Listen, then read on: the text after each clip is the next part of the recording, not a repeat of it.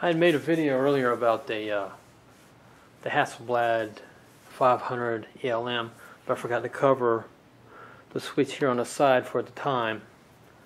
What you have to do, you have to have your shutter set on B, and all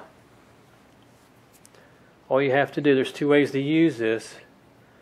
You just move your lever to T, then it automatically opens your shutters.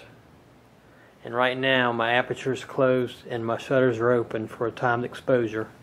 And then you put it back to 0 and it'll cycle to the next picture.